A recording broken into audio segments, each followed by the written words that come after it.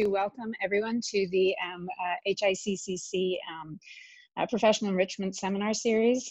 We are very pleased and grateful to John Martinez from Columbia Tech Ventures office, who has joined us today to talk to us about his office and their role here at Columbia. John has his bachelor's in bioengineering from the University of Pennsylvania and his PhD in biomedical engineering from the University of Utah. He's been working in tech transfer for about 6 years, and he is currently a technology licensing officer with Columbia Tech Ventures. He works with numerous HICCC faculty members and has negotiated many license deals for Columbia Technology. The number I have is greater than 50. If I have that incorrect, Joanne, I apologize. So we'd like to thank him very much for joining us today to give this talk, and I will hand over to Joanne. Thank you. Thanks so much, Emer. I think the number is 51. I don't want it to be specific, but just trying to be specific. For this talk, I'd like to really just go over what technology transfer is. First of all, I really like to cover the fact that innovation flows out of universities in many different ways. So we're all familiar with publications, student internships, faculty consulting, sponsored research. But really, there's also patents, licensing, and startups, which aren't really necessarily the focus of a university, but it's the focus of today's talk.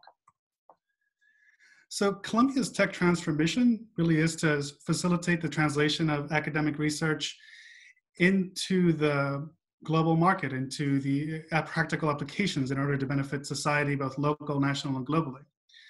We do this at market rate terms in order to be able to fund internally research, education, and teaching at Columbia, and also just generally to serve as a resource for the Columbia community in the way that I'm doing right now, giving this talk. For those of you that joined late, this is usually another way to describing technology transfer, how to monetize other kids' science projects. Before I continue, I just want to say best practices for inventors, and really these are all the researchers that are at Columbia, researchers that are at the Herbert Irving Comprehensive Cancer Center. These are the best practices. If you take away one slide or one piece of information from this talk, it really would be to file an invention report early before you do a public disclosure. If you feel that you have a new invention, a new discovery, something that may be patentable, something that may not be patentable, but maybe has a commercial potential to it, I would highly recommend that you talk to us before you disclose it publicly. And I'm going to go into why in a second. As ever, it's also good practice to mark materials that you consider to be confidential. Mark those as confidential and as proprietary information when you share them outside of the university. In short, file an invention report. This is really sort of the main mechanism to interact with our office. So when I discuss tech transfer, I think it really helps to just briefly go over what the history of tech transfer is, at least in the United States. Before 1980, if your invention at a university was federally funded, then that invention belonged to the federal agency that funded you. As you can imagine, government might not necessarily be motivated or have the bandwidth to commercialize all innovations or all inventions that come out of universities. So in the end, the result was that only 5% of patents that were filed were ever commercialized. Congress tried to change that in 1980 by passing the Bayh-Dole Act, which gave nonprofits such as universities the rights and obligation to patent and try to commercialize federally funded inventions. Most universities then broadened their policy to include all inventions, which Columbia has done. It's not just federally funded inventions that are subject to technology transfer policies. It's really all inventions that come out of the university. And really, since its adoption, this law is what's really spurred the rapid adoption of these tech transfer offices in American universities. So you can see here from 1980, this is a chart of total patent grants to U.S. universities in the United States, by the United States Patent Office by the year that's awarded. You can see starting in 1980, it takes about 5 years for a patent to be granted. Really, that's where you started seeing a huge increase in the number of patents that universities were getting awarded. And it was because the law essentially created an incentive for the universities to commercialize its own inventions. So where do universities really play in this space? So I'm showing here data that's from 1991 to 2015, so 25 years of data. In that time, there have been about $850 billion in research funding, which has produced about 300,000 invention disclosures, 183,000 patent applications, 75,000 patents. And really the main result at the end is 40,000 active licenses and options, about 10,000 startups in these 25 years, and at least 155 new drugs that were approved by the FDA in this period had some sort of university IP associated with them. So where does Columbia really fit into this space? So Columbia Technology Ventures reviews about 400 new inventions from Columbia researchers every year. We do about 100 license agreements or options, which are sort of a precursor to license agreements in an ideal world. We also oversee the creation of 15 new startup companies and receive millions in licensing revenue. So this should give you an idea of the scale at which Columbia Technology Ventures works. It's important to keep in mind through all this, and I'm going to go take a few slides to explain this, that the end of the process of Columbia licensing a technology or spinning out a startup really is just the beginning of a new process. So in our funnel, in our internal university funnel, only about 1 in 6 inventions ever gets licensed. But from that, it really begins the process of product development. And in the case of biotech devices or pharma compounds, it really is the beginning of the regulatory process. So as you might be familiar with, roughly only 1% of pharma compounds ever get approved. Only 1 in 10 venture investments is a significant hit. So of the few inventions in our portfolio that do get licensed, there's even a much narrow funnel of what actually becomes a successful product that is on the market. So why is this so hard? Why is it so hard to go from an invention to a successful product, or from an invention to a company that is up and running and really taking that invention to the next level? And in this case, it's important to familiarize yourself with the concept of the Valley of Death. So if you see on this graph, x-axis is time, y-axis is commercial value. Really at the beginning of any invention or any sort of product, you're at the basic research stage. Then you're conducting early feasibility studies, you're doing some technical validations, and only at the end are you really going into the product development, marketing, and sales portion of the process. And as you go through this, commercial value is increasing. As a lot of you may be familiar, government and foundation grants really focus on this early stage, basic research, maybe some early feasibility studies, and work on these early stages. But beyond that, these government and foundation grants don't typically focus on later stage development of a product. On the other side, there is industry and VC funding. So there is the actual investment by industry and by VCs in actually getting a product out there. And this space in between, where there's not really that much funding available to get it from one end of this process to the other, is what we call the Valley of Death, which is where, unfortunately, a lot of university innovations end up and never leave. So our job as an office is really to try to get our inventions, get our all the innovations that are coming out of Columbia past this valley and into the other side, where it can really start the actual process of becoming a product that has a good impact on society. And this is a challenge that's familiar for faculty. When you try to get actual development, it's grant money runs out. Same way as happens with commercial developments.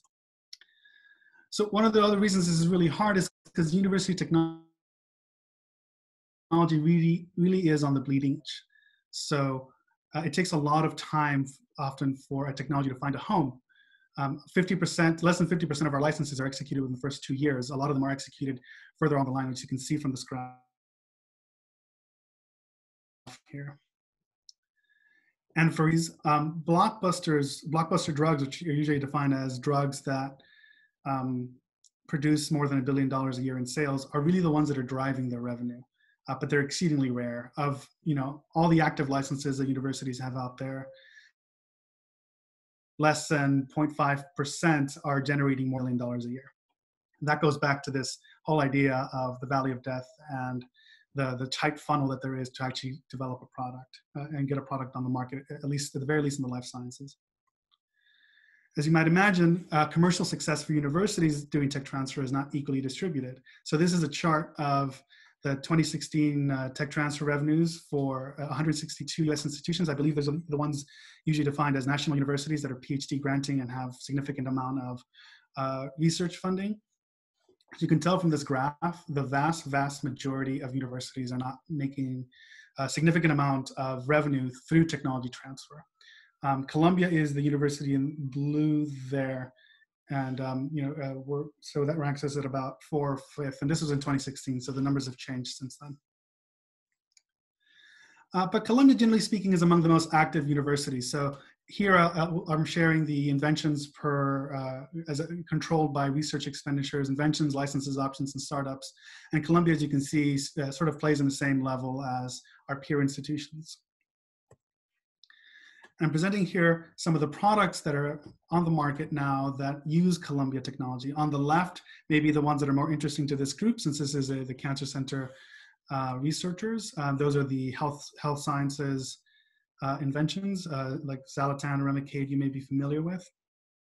On the right are more from our physical science in the Morningside campus. And what is meant by the inclusion of things like Blu-ray discs and dish network, often those are rooted in video encoding technologies that came from the university. So first question here, and I've learned to just include this slide because it's typically I get interrupted at this point and asked where all this funding goes through, the revenue that the university receives goes to.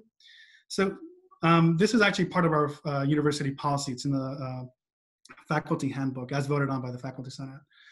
For the first $125,000 that the university receives, 40% goes to the inventor pool. If there is one inventor, it's just the inventor, but if there are several inventors, which is usually the case, there's an inventor pool. 20% will go to the inventor labs, 20% to our office, and 20% goes to the university at large. Once you're over $125,000 in gross revenue, then the inventor pool is diminished by half. It goes to 20%, and that 20% that was taken off is distributed around the university, school, and department. And this is, I would say, this is pretty much in line with what a lot of our peer institutions do. And a lot of this information is public. This is available on our website and in the faculty handbook. So how do you get started? Again, file an inventor report. This is one point I try to emphasize in these talks. This is really the best way to get started on something that you think might be an invention or a discovery that has commercial applications, and it really allows us to sort of get the ball rolling.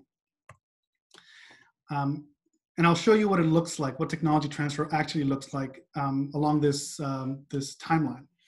So discovery is first, obviously, or development by the research lab. Once an invention report is filed, it kicks off this second process, which is Columbia Tech Ventures reviews the IP, reviews the invention, does an IP analysis. So this is done by our legal counsel, both internal and external. We conduct our own commercial analysis, which looks at what the development stage is, what the potential market is, what the challenges may be. And finally, we have a invention review meeting within a few weeks of submitting the invention report, in which we review the invention and sort of as a group. This meeting includes the inventors, our patent counsel, and the licensing officers, myself. And then in this meeting, we try to come up with a strategy for patenting and commercialization, which is really informed by both the commercial and IP analysis. So to really understand tech transfer, it is important to have an appreciation for what patenting is. And as I've noticed over the years, it is helpful to provide a quick primer on what a patent is, and because a lot of researchers actually aren't really aware. They're sort of aware of the general concept of what a patent is, but not necessarily on the specifics. So a patent is a national legal protection for an invention. So each of those words is important. National meaning there is no such thing as a worldwide patent. There is no such thing as an international patent. All patents are only applicable to the specific country in which they were nationalized. And it's for an invention. An invention is a solution to a real world problem that works for its intended purpose. And that becomes really important when you try to talk about what is patentable and what is not patentable. So what right does a patent grant the inventor or the institution of the inventor or the owner of the patent. A patent is just an exclusive right to prevent others from practicing the invention. Practicing meaning making, using, selling, importing, or offering to sell. And it's a time-limited right. It only lasts 20 years from the date of filing. So the first question that you have to ask yourself anytime you're considering filing a patent is an invention patentable? And for that, there's really 4 hurdles or 4 aspects of the invention that you want to study. First, is it patentable subject matter? So typically patentable subject matter will be, some new composition of matter, a new drug, something that nobody's ever created before, maybe an apparatus. It could also be a method of manufacturing. It can be a method of doing something. Essentially, it needs to solve a problem. It is often more useful to describe what isn't patentable. Things that are not patentable in the United States, at least, are abstract concepts. So an algorithm by itself is not patentable. Natural laws. This is of particular importance in the cancer world when you start talking about diagnostics and biomarkers. If an invention is essentially a description of a natural law, then it goes into a much trickier territory of patent law as to what is actually patentable. Second is utility. It needs to be useful. This is actually probably a lower bar than most of you are familiar with when it comes. So the bar for showing that something is useful for the patent office is lower than the bar for peer review. So, typically in utility, you want to just show that it works once, and that's usually pretty good for the patent office.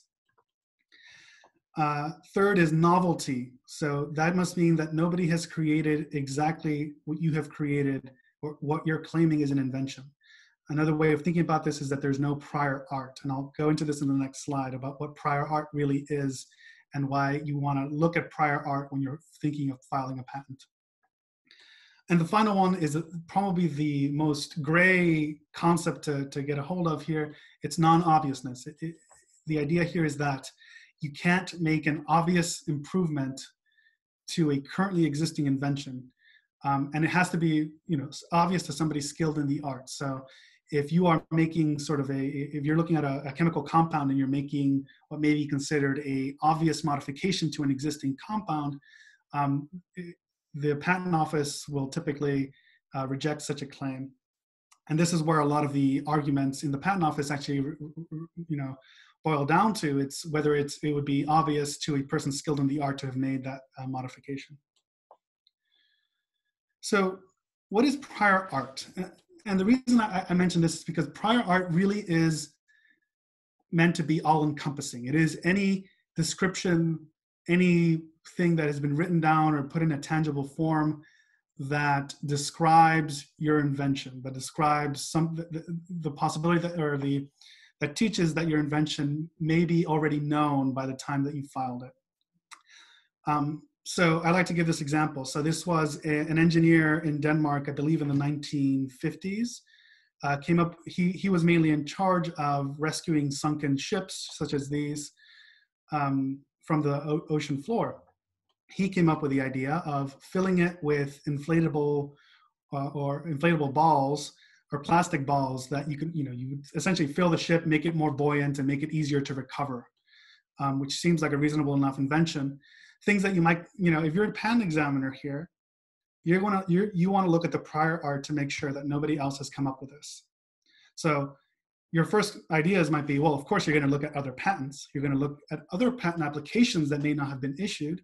Those count as well. Publications count. So are there publications on this? If somebody submitted an abstract to a scientific conference with this method? Those are all the things that you want to look at.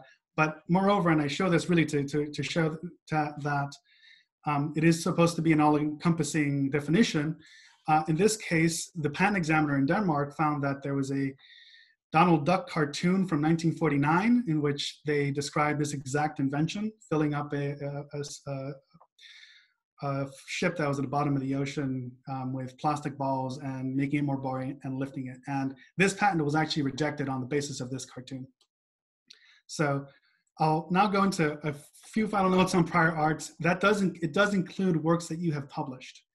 if you have published on an invention that is considered prior art against the patent that you're filing. So if it was public at the time you filed it with the patent office, that is considered, for most of the world, it's considered a time bar on being able to get that patent granted.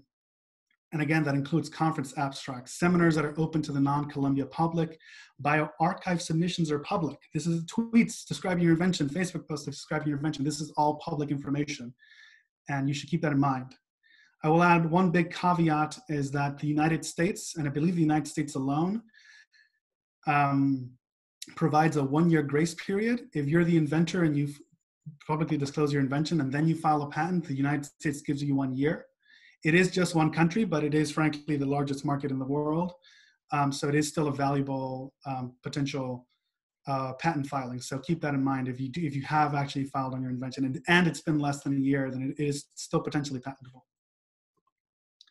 So in short, please talk to our office, file an invention report before you disclose. And just really quickly, I want to go through a real patent because this is usually also a good exercise. If you look at a patent like this one, it'll have a title page, it'll have drawings, detailed description, claims, and everything else. The drawings can be useful from a legal perspective. My understanding and our experience has been you really do want to look at the claims. The claims are the intellectual property real estate that you are claiming with your invention. The patent here is actually what is often called a vanity patent, is a patent describing a mousetrap in the shape of a cat. I'm not entirely sure why you would want your mousetrap to look like a cat, because you would assume that mice would run away from a cat. Okay, without going into details, let's just look at the claims on this patent. Because again, patents are really the key to getting a legal protection for your invention. It really is the intellectual real estate, and it's what is going to get litigated if you actually go to court. It's going to be all focused on the claims. So the claims for this patent are, and I won't read it all, but I'll give you the general flavor. A portable electrical mousetrap for capturing and killing a mouse, comprising a housing in the shape of a cat with a pair of eyes and a mouth. So this first claim is what you're going to see is the first independent claim in the patent. Again, if you want to show off to your friends and show that you know how to read or you know how to evaluate a patent, you just go straight to the claims and read the first claim, and that's usually the most important sort of paragraph or term in the entire patent application. A good heuristic I found is the longer a patent claim, the less valuable it is, because that entire claim has to be satisfied in order for somebody to be infringing on your patent. So just looking at the first little phrase here, if somebody develops a shaping in the house, a mousetrap in the shape of a cat that has a single eye, that is already different from a pair of eyes and isn't necessarily covered by this claim. So please keep that in mind. Claims are really what you want to look at when you're looking at patents. So how much and how long does it take to file a patent? So it's always good to get a sense of what the timeline is here. So a lot of the costs for a patent are front-loaded. A typical estimate is $50,000 to $100,000 per country from the moment you file the patent to the moment it's issued. And most of this expense is really going to come at the beginning when you're drafting the patent, filing the patent, and going through patent prosecution. Patent maintenance fees, so the fees to get the patent issued, the fees to maintain the patent, those are fairly small. But really what you're running up costs on are paying attorneys to draft your patents and to prosecute the patents in the patent office. Sort of prosecution of a patent is what is typically what is referred to as really the negotiation you enter into with the patent office on what claims will actually get issued. As a side note, I really do recommend that unless you are a patent attorney or a patent, somebody trained in patents, not to try to file your own patent, not to try to draft your own patent. You want to work, this is a legal document, and it can be an incredibly important business asset for any company. And if you're going to go through the trouble of filing a patent, make sure to do it with a patent attorney. That would be my general advice. Typical time from filing the patent to getting it issued is about 5 years. It says 3 to 5. I would say probably 5 years. often depending on how much back and forth you have to go into with the patent office. Okay, so that was a quick primer on patenting. And once we've decided how we're going to proceed with the invention, whether we decide to patent it or not, oftentimes we will still market it and try to find a commercial partner for the invention.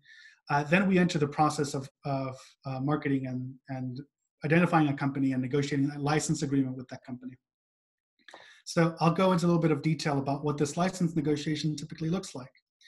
Licensing IP really is not like buying a car. IP is a much more difficult to really define the value of than physical asset like a car. There's uncertain quality. Often at the time that you're licensing a patent, it actually hasn't been issued. You're only licensing a patent application, and the potential full patent that may result from that patent application. So at the time of licensing, the company may not even be sure what claims are actually going to issue. And it might not be clear exactly how enforceable the patent is, even when it does issue with presumably valuable claims. There's also uncertain commercial value for the IP because, as I said, university IP really is on the bleeding edge. Often it'll take 5 to 10 years to actually develop a product, and who knows where the industry may be in 5 to 10 years. This is particularly the case in the physical sciences, where if you develop an invention in 2005, it is really hard to tell what the software landscape, what the telecommunications landscape, what the material science landscape is going to look like in 2015. It's also a longer asset life. Usually patents are licensed early on, so we're still talking 15 to 18 years of patent life left by the time it's licensed. And license agreements, as a result of all this sort of uncertainty that's surrounding it, really tend to be pretty complicated. There's a lot of economic terms that need to be negotiated. This is why why our license agreements are typically very complex. 18 pages long, I would say, is probably a minimum for an exclusive patent license.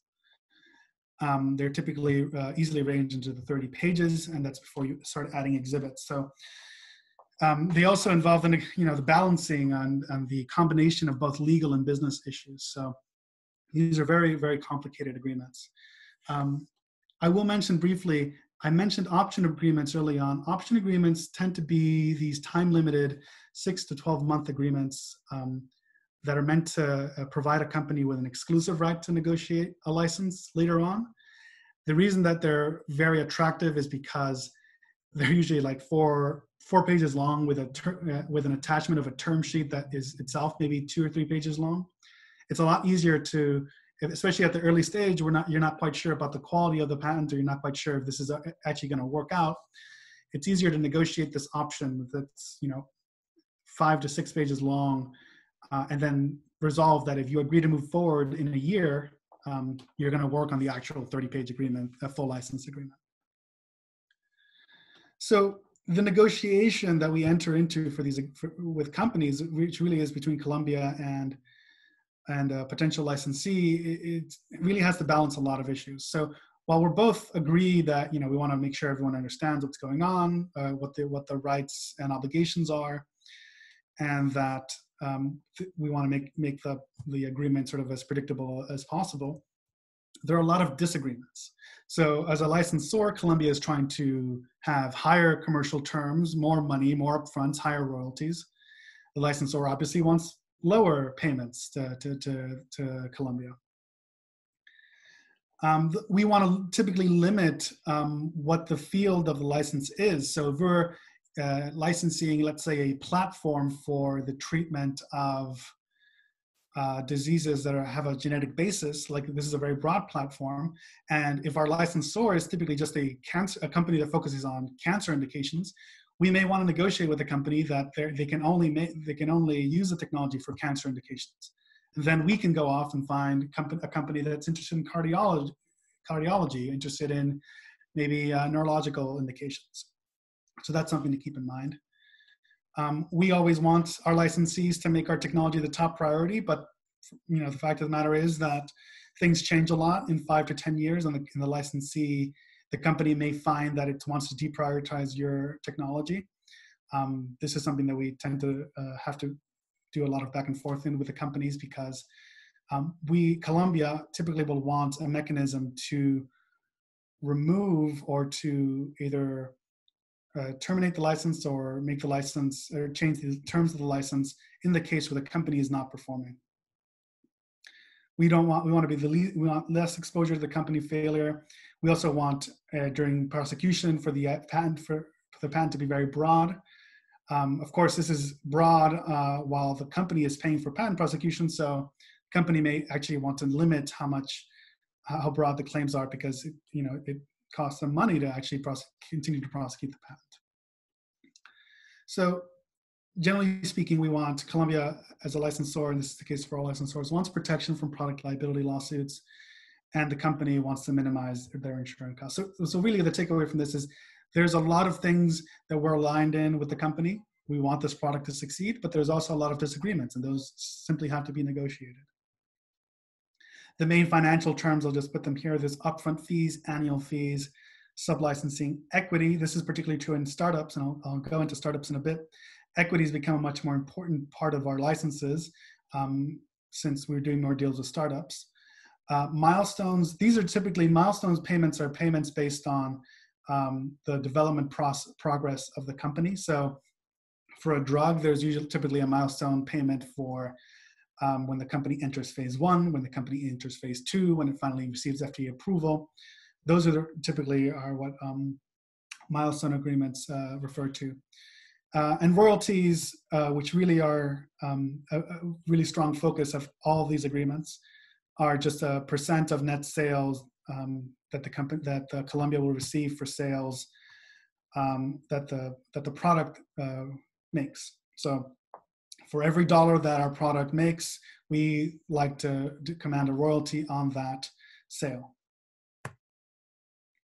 So a quick word on startups, since I mentioned it. IP is important to startups, but increasingly startups are even more important to IP. And this is a quote from one of our partners, Mark Singer at Osage University Partners. Now, over half of our licenses, of Colombia's exclusive licenses, are to startups. And this makes sense just from a conceptual basis. Startups really are a vehicle to manage risk. Columbia University Technologies, all university technologies are very risky endeavors at the beginning, and a venture-backed startup really makes a lot of sense as the vehicle to take the technology from this risky early stage asset to a commercially validated and ideally regulatorily approved product. So there's really been an explosion in startups over the last couple of years at Columbia. 10 years ago, we would usually be doing less than 10 startup deals a year. Now we're typically doing 20 or more.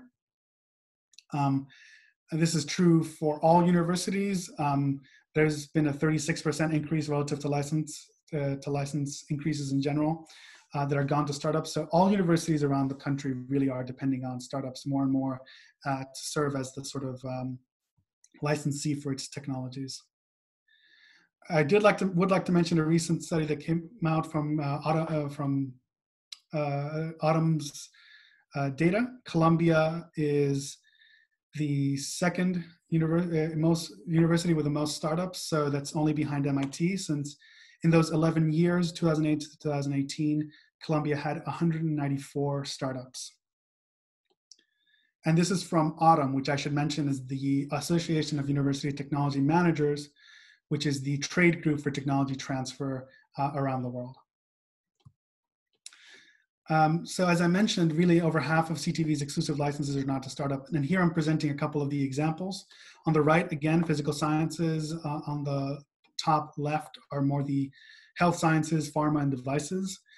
Some of you may be familiar with some of these companies, but frankly, typically a lay audience would not be familiar with these companies.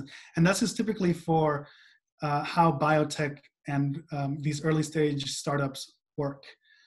The vast majority of startups usually plan to be acquired or to go IPO. They don't, actually, they mostly plan to be acquired around phase 2 or phase 3 by a pharma company, more established big pharma companies you may have heard of. So A lot of the drugs, for example, that you see now that may be marketed by a large company, a large pharma company like Lilly or Pfizer or Merck, a lot of those may have actually been acquired from a startup that no longer operates, because the startups are really the ones that absorb that initial phase 1, phase 2 risk. And the valley of death still applies for startups. They're going through the same issue of trying to get funding at a stage where the technology asset may not be ready. So we try to make it our mission at Columbia Technology Ventures to launch more and stronger startups faster. And there's a couple of ways that we try to do that. So these are the resources that we have here at the university, which some of you may be familiar with. We have an expanded executive in residence program where a lot of executives that formerly worked in industry or maybe in between jobs help advise Columbia faculty and Columbia startups on, maybe what the next step in validation may be, where you could look for feedback from the FDA or from regulatory bodies, things like that. So our executives and residents, really a highly valued resource. And if you connect with us, we would be happy to sort of arrange a meeting with them. We also have the Academic Venture Exchange, which is taking these executive and residence networks that each university has and really expanding them to a lot of our peer institutions. We also have our Graduate Student Fellows program, which if you're interested in, please do reach out. These are grad students and postdocs at Columbia that help analyze our incoming inventions. They help perform a lot of special projects. They help with marketing campaigns. It's a really great experience for researchers at Columbia to get some exposure to tech transfer and also to the sort of the commercial world in general. And of course, we do help connect our startups to venture investors. From just the aspect of trying to streamline licensing, we have, for our faculty startups, we do have startup-friendly IP licensing deals. Typically, the idea here is to not front-load a startup with a lot of fees. We try to share the risk with the startup, and in the same sense, we try to share the reward. So most of our licenses are structured so that there is the revenue that comes to Columbia will only be towards the end or towards the later stages of the development. And as well, we have our own internal boot camps, intellectual property class for entrepreneurs, and lectures and events on campus. I would be remiss not to mention our excellent Columbia Lab to Market Accelerator Network that exists for the purpose of really trying to improve and launch more and stronger startups from Columbia. And a lot of you may be familiar with them.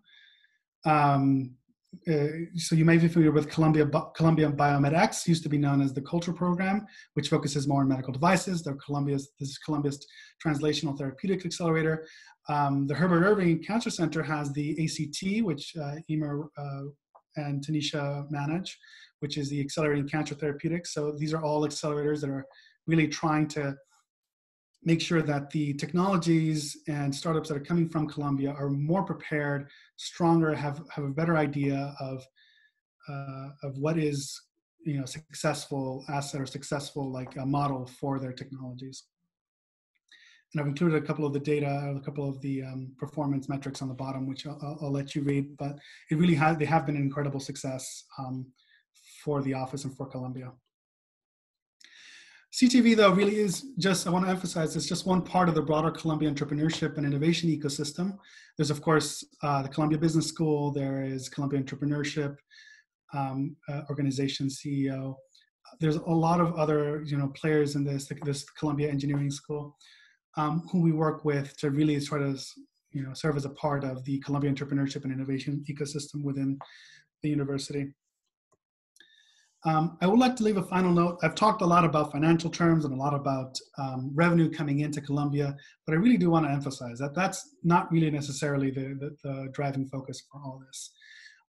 Technology transfer really is about converting inventions into products, enabling industry partnerships with scientific researchers, attracting and retaining faculty and students, encouraging entrepreneurship at Columbia, training the next generation of tech business leaders, improving the local and national economy, being responsive to the government's desires that Columbia inventions be commercialized and really translated to the wider world.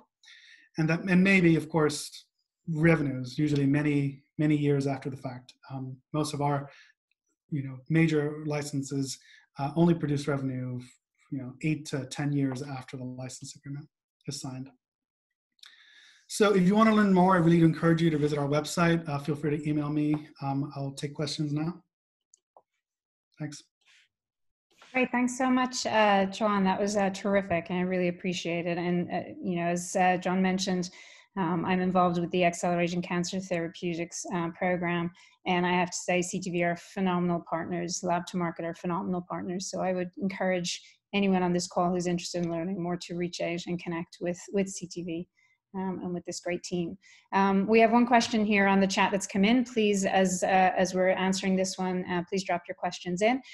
So this question, if an inventor moves to a different university, how does this influence the patent invention status, and what is the role of the new university? So that's a great question. So the invention at the time that it is created and filed on by the university, that remains Columbia invention. So from that perspective, the inventor is still involved, obviously, but there is no change to the patent status because the inventor moved universities after the filing of the patent or after the actual inventive stage of the patent. The university, it really varies. In some cases, the new university may not have any additional input to this. So in those cases, it is possible that any license that is signed for that patent doesn't involve the new university. But really, often the nature of research is that when you move to a new university, you're still continuing your previous research. So there may be new innovations at your new university that altogether may need Columbia's IP, may need the new university's IP to really form a package that's valuable and enticing for a university, for an investor or a company. In those cases, we negotiate and sign what we call interinstitutional agreements, and those are done on a case-by-case basis, and we do dozens of those a year. And it really is a way for the universities to jointly manage the technology and figure out how to really get the technology out there. But that's typically how it works in these cases. Thanks. Another question, after 20 years, can the patent be renewed, or will it be treated as a brand new patent? So a patent cannot be renewed. This is, if you look at the whole spectrum of what IP protections are, you may have heard of trademark, of copyright, patenting, trade secrets. Patents are by far the strongest protection that can be offered to any sort of intellectual property. It's also why they have the shortest lifetime. They have 20 years and it cannot be renewed at that point. There may be very minor extensions offered or market exclusivity offered for drugs, but those are actually come from the FDA. They don't come from the patent office. Thanks. A question that might be tangential, but how does one and who is the contact for incoming MTA review and approval at CUIMC? Is that with you guys, with another office? So our office does manage all material transfer agreement, or the vast majority of material transfer agreements that come to universities, so to the university. If you email either our office or literally mta@columbia.edu, we'll be able to connect you to the right person. And so I would ask a question for new faculty who've just arrived. Does your office reach out to new people? Should they come and contact you as soon as they arrive and start to get a feel for how they would integrate with your office and partner with your office? Should people wait till they feel they have something that might be an invention report, or how would you advise individuals to connect? Yes. Those questions. All of that. We like to talk to inventors or researchers as early as possible, sometimes just to get a sense for their research, tell them what kind of services our office can offer. When it comes to just, if you have a particular idea that you think may be an invention, I definitely recommend that you talk to our office early. In general, the earlier you talk to us, the easier it is to, and the better it is to sort of move forward on new inventions. So we try to reach out to some new faculty. We encourage all new faculty to be able to reach out to us, although we do understand for new faculty, they have so much going at them in the first year that it can often be kind of difficult. And I have another question, and please, guys, feel free to drop your questions in the chat or unmute yourselves. How much do you find that you end up connecting individuals, that someone comes and talks to you, or one of your colleagues in the office, and you end up connecting people with others at the university who they may not have known about, who may be working on something similar, or may have a very productive interaction based on what you already know about the landscape at Columbia? You know, that ends up happening more than you would think, because really, so for the licensing team, for the staff in general, we end up getting exposed to a lot of different kind of research. So it is definitely the case that we've had professors come up to us and say that, you know, I'm working on this research, but I'm really just trying to find let's say a working mouse model for diabetes that doesn't have this particular problem. And when we discuss it in staff meeting, you know, that specific licensing officer may not be aware of it, but when we discuss it in staff meeting, it might end up that, you know, we do know somebody that has the exact solution. So it ends up being kind of another way of trying to be a valuable resource to our faculty, that to be able to connect them to other researchers that may be doing something that may be of interest. Great. I had a feeling that that was the case. Thank you. So are there any other questions? I don't see anything on the chat box. Please feel free to unmute yourself or add a question here. While I'm waiting for you guys, actually, I just popped down your screen there, Joanne, and I can put up a closing slide. Just to let you guys know, and again, if you have questions, please let us know. I would like to very much thank Joanne for this talk today. And of course, if you have questions after the fact, his email was there on the last slide. And if you reach out to us, we can give it to you if you missed that. Next week, we continue. We have a very nice set of talks next week. On Tuesday, we will have our community outreach and engagement group joining us to talk about how they can help to make your cancer research relevant to the Cancer Center's catchment area. Those are the areas around us that we serve, and the populations that we serve as a cancer center. That's on Tuesday. And then next Wednesday, we will have another in our Research in Progress seminar series with two new or recent members from the Cancer Population Science Program, Alexandra Melamed and Natalie Moses. So we would encourage everyone to join us next week. And please feel free to reach out to Joanne. A couple of thank you very much is coming in there. So I think everyone enjoyed the talk, so that was wonderful. So thank you very much, Joanne. Thank you to everyone for joining us, and I wish everybody a good evening. Sure thing. Thanks, Emer. Take care. Bye-bye.